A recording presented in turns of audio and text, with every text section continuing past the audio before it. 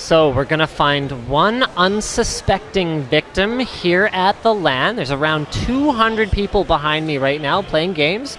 And we are going to walk in with a baseball bat, wreck their monitor, and give them a brand new one. So we are going to be scouting for potential victims right now, finding someone who is unsatisfied with their monitor and really thinks they could use an upgrade.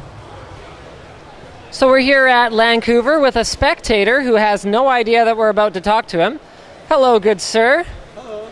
Want to tell us a little bit about your rig here? What? You got a pretty Best cinch NA's Challenger. All right, you've got a pretty nice graphics card in there, but your monitor is pretty small. What's the deal with that? It's good for the price.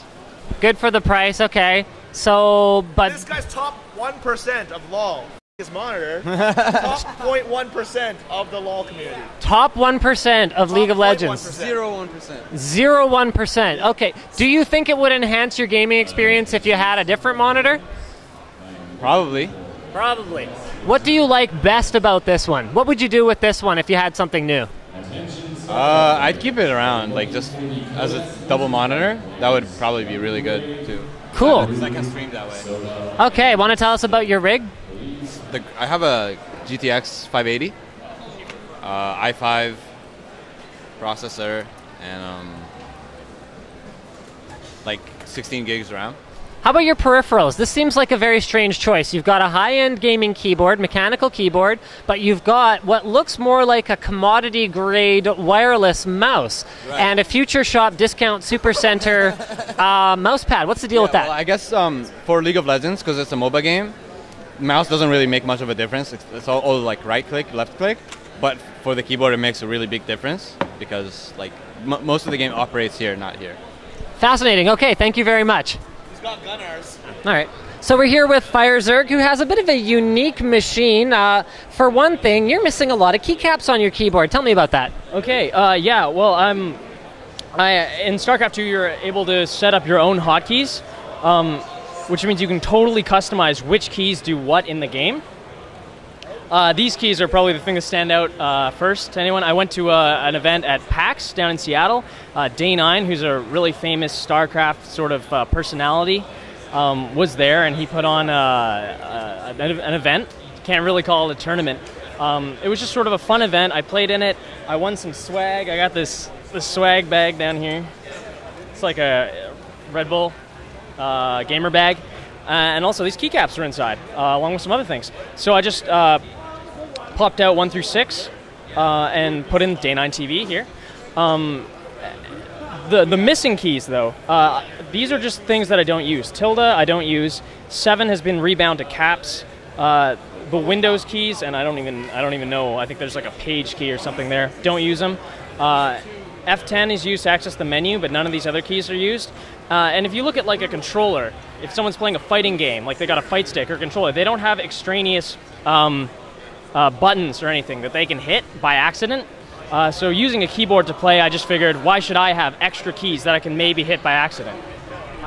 Okay, no, that's fantastic. I want to talk about your monitor. This is one of the crappiest monitors that I've ever seen. What's the deal with this? Like, did your grandmother give it to you? Oh man, put me on the spot. I don't know anything about monitors. It works fine for StarCraft. Works fine for StarCraft. So what? So you got like your calculus, like textbooks. It doesn't even sit at the right height for you, dude. Why do you use this thing? That's actually the biggest problem with it. I don't notice anything as far as like the quality of the monitor, but it's not adjustable, and that's the big problem. If I brought these just because if this was sitting on the desk, it would be too low. And that's also obviously relative to chair height and desk height, and we can get into that. But you do need a screen that can like tilt upwards. And I noticed second and third place both have monitors as prizes, so that would not be too bad to pick up one of those. I'm assuming they tilt. They're tilty. Well, good luck with that. Thank you very much for letting us chat with you about your rig. I particularly appreciated the bit about the keyboard. Awesome. Thanks so much, and thanks for putting on the tournament, guys. We got another participant here. Guys, want to tell us your name? My name's Colin Hamilton. All right, Colin. So Colin's going to tell us about his setup. So you look like a bit of a SteelSeries fanboy. Is that kind of a safe assumption? It is a safe assumption. I love SteelSeries. I'm not just saying that. I used to be sponsored by SteelSeries, but I've always used their gear even before I was sponsored. So this is still the gear they gave me, and I still highly recommend all of it.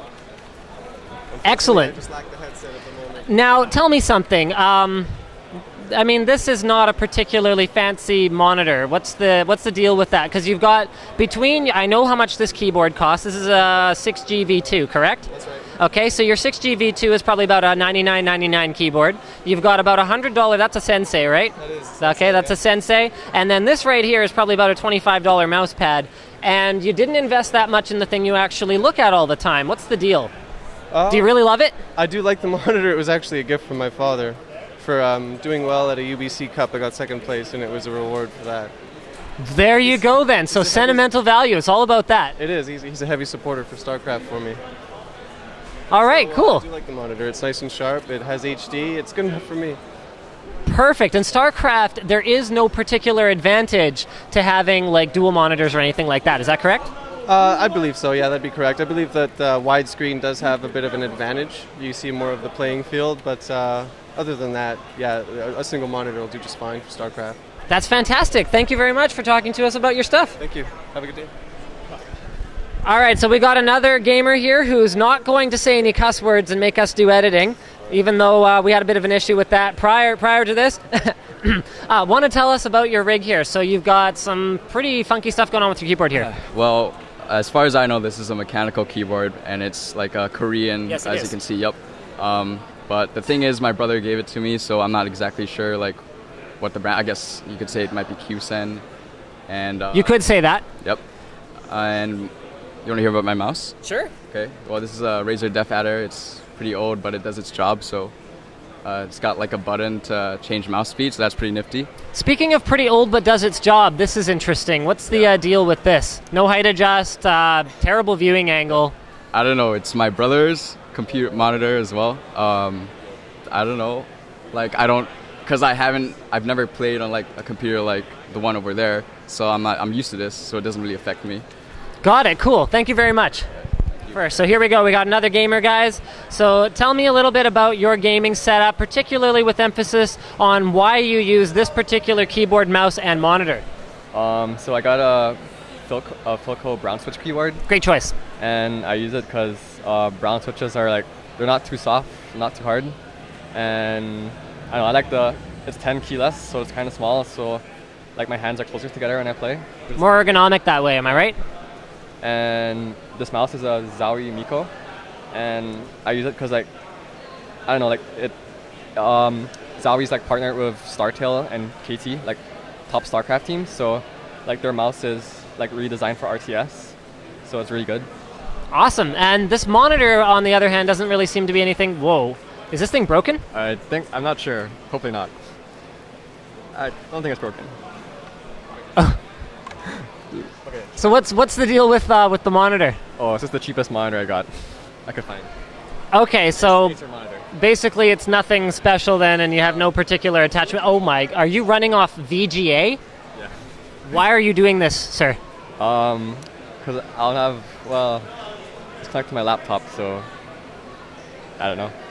All right, well, cool. Thank you very much for telling us about your setup, and good luck. Oh, thank you. I think we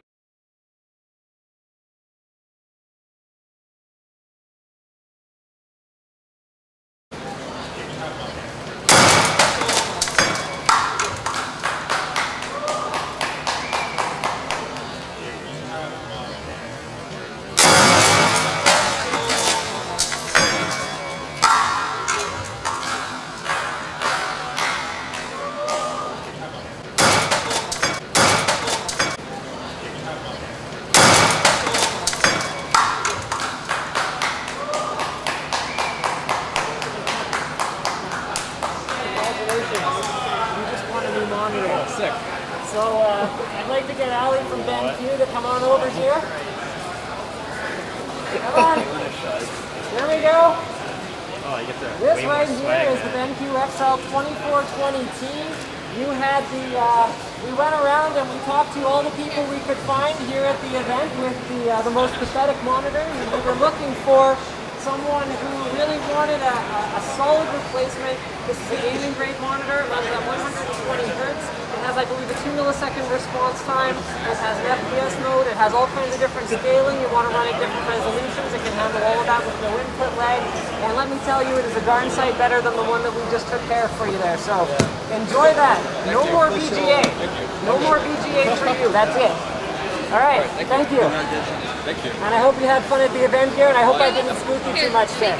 All right, so we're gonna retrieve the monitor and see if maybe she survives. So I got one piece here. This is the bezel here that is very, very well built. You want to see if there's any pieces that you can retrieve there? Okay, so that's the part. All right, so we did a bit of a number on that one.